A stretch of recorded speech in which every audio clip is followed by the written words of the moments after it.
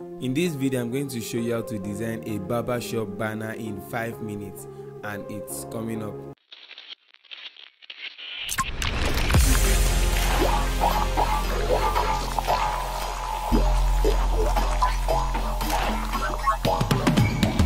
What is going on? My name is Dennis. Welcome to another video. If this is your first time here, consider subscribing because I help graphic designers find success in their career. I'll be using CorelDraw X7 to make this design.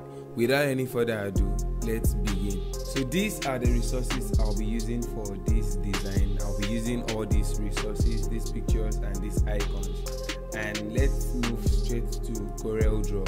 And the first thing I'm going to do is to set the size I'm going to use for this banner. And I'm going to change my measurement unit to feet, because banner is always printed with feet. So I'm going to set the size my client wants for this banner first. After that, I can reduce it to any size I want. So the size of the banner will be 5 by 3 feet, and you can imagine how big the banner will look like. But if I design with feet on my system may begin to be very slow. I'm going to create a shape by double clicking on the rectangle tool like this. Then I'm going to change my size to A3 landscape. Then I'm going to reduce this shape by pressing shift on my keyboard and reducing it this way. By so doing, I've been able to reduce that size to A3 so I can design on my system without my CorelDraw being slow. So one thing you should know is that when this banner is going to be printed, we can easily adjust the size to 5 by 3 without distorting the design. So let's begin. The next thing I'm going to do is to create something like this. Okay, let me press Ctrl Z and start again. I'm going to hold here and drag upwards, then right click on my mouse before I leave to get this, and I'm going to change my color to blue purple here.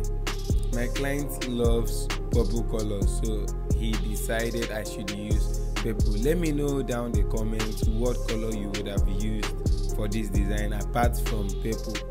Okay, so now the next thing I'm going to do is to make this purple darker a little.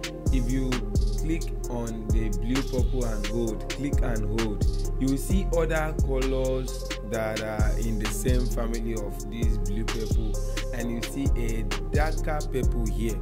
So I'm going to click on the purple to get this, and I'm going to create a fill here, gradient fill like this, and I'm going to change this to magenta to get this fill color here. So I'm going to adjust it this way till I get this. And remember, all these shapes we are creating here as outlines, so I want to take off those outlines. I don't really love those outlines. So before then, I'm going to give my design a guideline so I can see where my design ends by using the ruler to do this. Okay, I'm going to take off the outline. Right click here to take off the outline. Okay, once you are done, the next thing we are going to do is to type in this.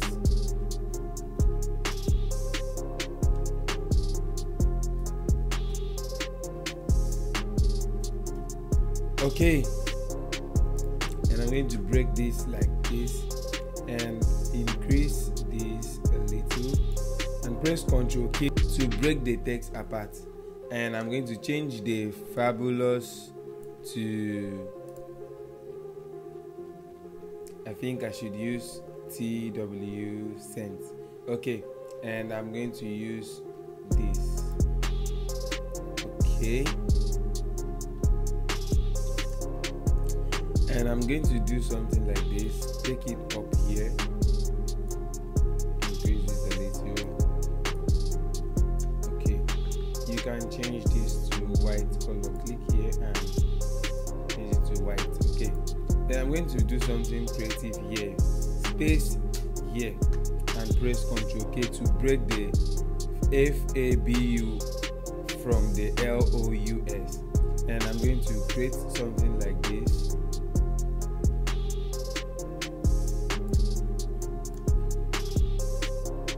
Centralize it, select it with the shape and centralize. Take it closer to the, okay. Press Ctrl Q to curve the shape and click on this node here, this point here. Press shift and drag to this direction. Why do you press shift? So you can be on a straight line like this. If I leave this, you will go off the line. So let me press Ctrl Z while I do like this on a straight line. Okay, and I'll also adjust these other points. Click on this point and press shift while you adjust it like this. Okay, I'm going to convert this to white. Right click here to take off the outline on the shape, and I'm going to select on the, you can simply select like this. So you can select on the text and press Ctrl Q to curve the text and press Ctrl page up to bring the text forward. And I'm going to use this text to trim the shape by selecting the shape with the text. That is, I'm going to press shift on my keyboard and click on the shape. Then you see these options here where you will see trim, and I'm going to click on trim. Then I have succeeded to trim the shape, and this is what I've got. I'll delete this text out, and this is what I've got. Okay, the next thing I'm going to do is to create another field here, and I'm going to give this magenta color. Oh, sorry. Click here and create another field here. Give this magenta, and here will be deep yellow. Select the deep yellow. Remember, we have two yellow. One of the yellow is deep yellow. I'm going to select that, and this is what I've got. And the next thing I'm going to do is to put this under here, and I'm going to give it this same font, TW Scent. Okay, I'm going to give it this color. Okay, I think I should change this to another font, which is, I'm going to use Tahoma to make it bold. Okay, under here. Okay, I'm going to reduce this, and this is what I'm going to do here. Use your pen tool to create this custom shape like this. I'm using my pen tool to create this custom shape, and in this shape I'm going to copy this color of this FABU by clicking on FABU text and right click and drag to where your shape is, where you can see your shape, and leave it. Once you leave, you see these options, and you click on copy field here, and once you press copy field here, this is what you get. Automatically you've been able to copy the field color of the text to the shape. And I'm going to right click here to take off the outline of the shape, then press Ctrl page down to send it behind the barbershop while I adjust this barbershop. Click to get this round curve, then adjust it this way so it fits the shape. Okay, so the next thing I'm going to do is to adjust this field so it won't contrast with my text too much. Okay, I think this is okay.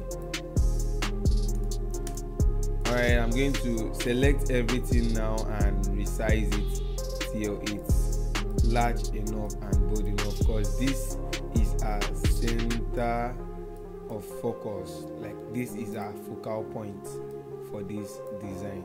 Okay, and the next thing I'm going to do is to add shadows to this. I'm going to select this and the text. I'm going to select this shape also so I can add shadows. I'm going to select this and this, and I'm going to add shadows to it this way. Remember, the shadows are done by clicking the shadow tool here, drop shadow tool, yeah. And I'm going to adjust my shadows this way, increase the transparency and reduce the faders to get this here. And I'm going to copy this same shadow and give it to this shape. So I'll click on this shape, and you see this option here that says copy shadow properties, and once you click there, you get this arrow.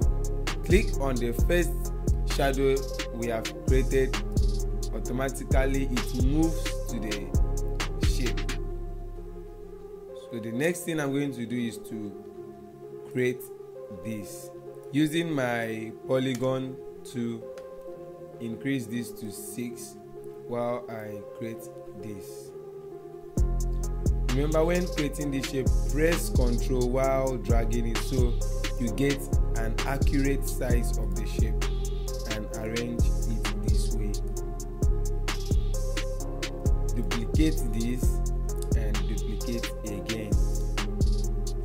Okay, copy and duplicate. Another better way of doing this is by copying your shape by right clicking on the shape and dragging it to the position you want to keep it, and once you leave, you get these options and you click on copy here, automatically it comes here. So if you do not want to duplicate it by right clicking, dragging and duplicating it, you can use this option. Let me start again so you understand what I'm trying to say.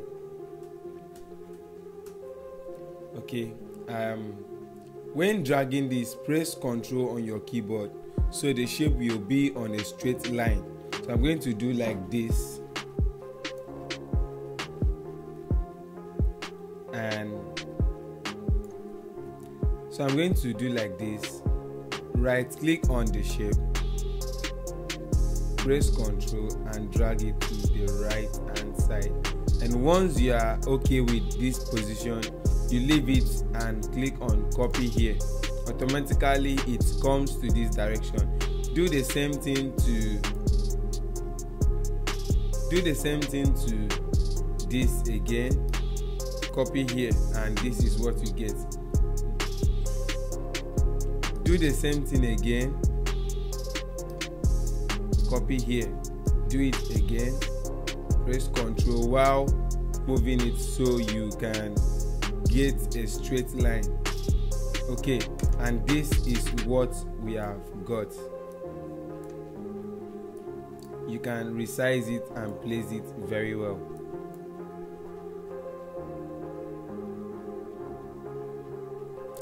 Now select all this shape and change the outline to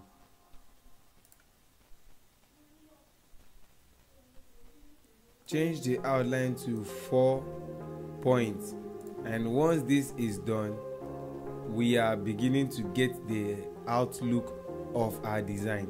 And I'm going to create something like this using your pen tool to create these lines. Press shift while doing this. Click here, convert this to 3 points, duplicate this and duplicate this line again.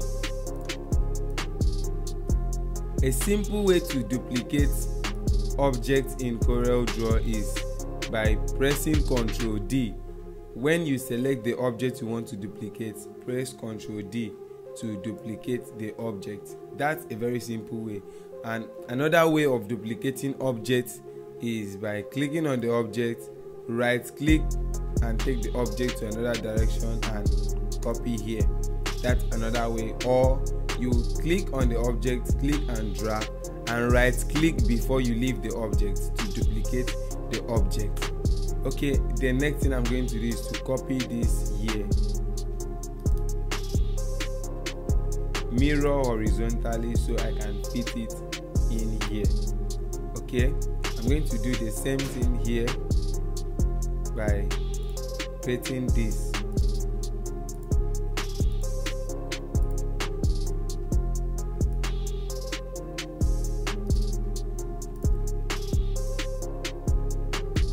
Okay, and I'm going to duplicate again. Okay, once this is done, you can change the colors of this outline I've made here to magenta.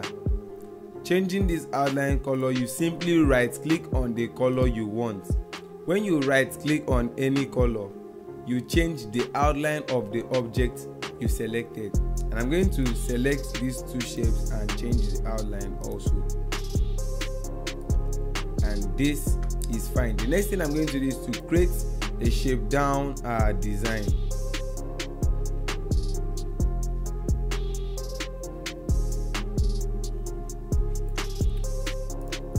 Whoa, we crossed the boundary, so I'm going to reduce this we created here to this, so we won't cross the boundary of our design. Remember, where the guideline stops, that's where our design stops. So I'm going to press Ctrl page up to bring our shape upwards.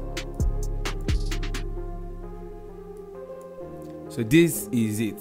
And the next thing I'm going to do is to import our pictures to CorelDraw. I'm going to go straight to where our pictures are located and select all and bring it to CorelDraw. Okay, and I'm going to place the pictures one after the other inside the shapes we have created. Okay, right click on the picture and bring it to the shape. Once you are on the shape, you leave and you see this option power clip inside, and the picture automatically goes inside the shape. So I'm going to adjust this picture by pressing alternate on your keyboard and click on the picture to select the picture inside the power clip, then adjust it this way.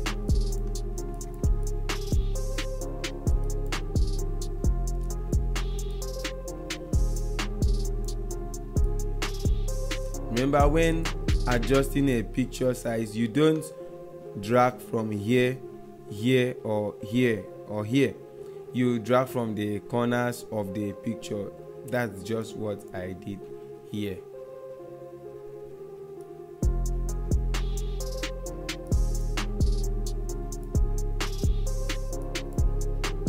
Okay, once you're happy with that, you can click and that is done. Import the next picture and power clip inside.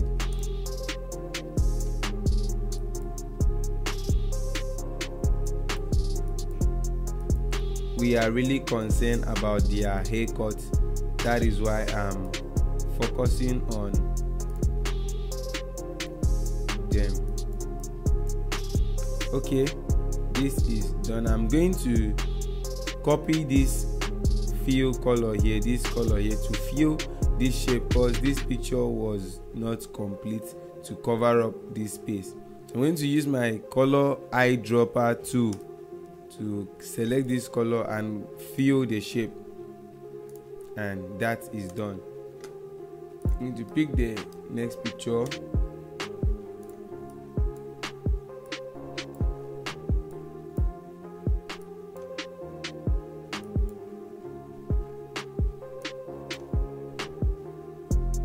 And I'm going to do the same thing to fill this. Okay, we are progressing, and I'm going to do the same here.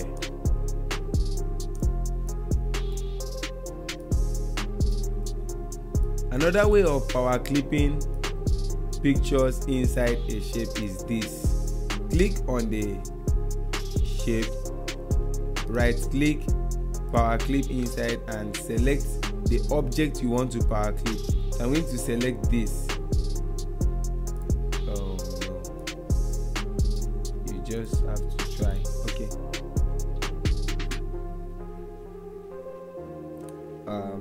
Okay, let me do like this. Clip inside. Okay, this is done. So that's another way of power clipping a picture inside a shape. Okay, once this is done, we still have one picture left. I'm going to place it here.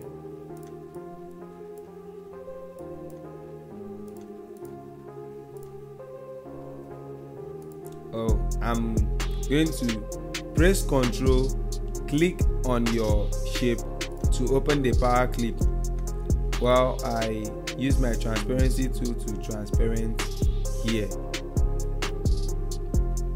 Once you are okay, press Ctrl and click outside your design, so you have this. And I'm going to select my picture again by pressing alternate and clicking on the picture, so I can give it another form by clicking on overlay, and we get something like this.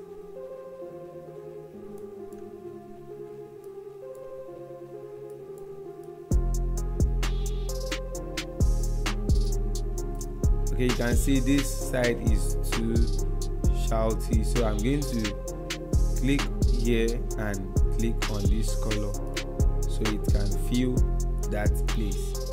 I'm going to adjust my transparency again. Okay, I think this is done. So the next thing I'm going to do is to import my icons.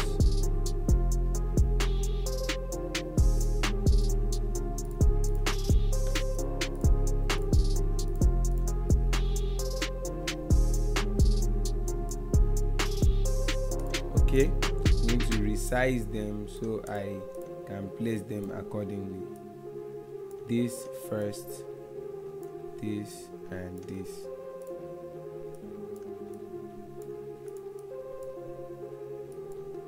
Okay, and I'm going to trace this because these icons are all JPEG, so I'm going to trace this so I can change the color. And I'm going to put a link on the video description where you can download these resources and use it for your own design. Click here and click on outline trace line art. Okay, and this is done.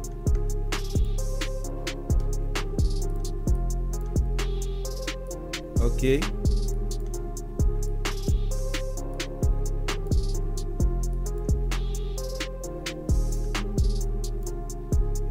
and you can change this to this. Now I've been able to trace that and I can change the colors. I'm going to select all and reduce this. Okay, and I'm going to type this, get in touch. Change this to Tahoma. Okay, and I'm going to change this color to magenta. And now I'm going to type in the informations.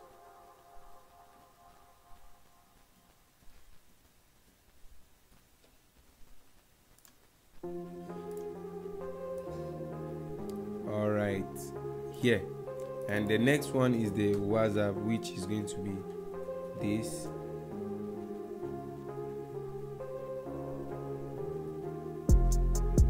Okay, and the next is the Instagram handle, which is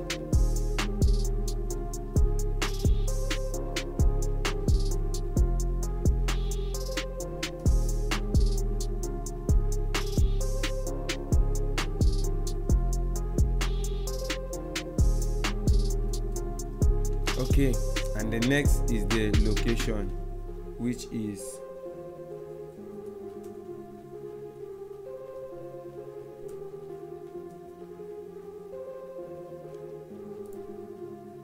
okay, and I'm going to use my shape tool to adjust this. Okay, I think this is okay. I'm going to reduce my icons to fit the positions of the text. Once this is done, select everything and enlarge it this way so it can be legible enough. Okay, we are almost done with our design. The last thing I'm going to fix here is this.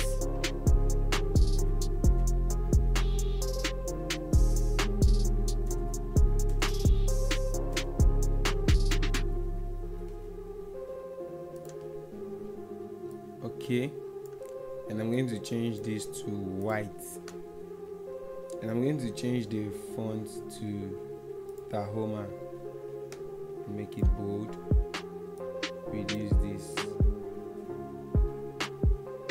So this is the final look of our banner. We are done with the design. Thank you so much for watching this video. I'll leave a link where you can get resources to produce your own design. Thank you so much for watching this video. I'll see you next time.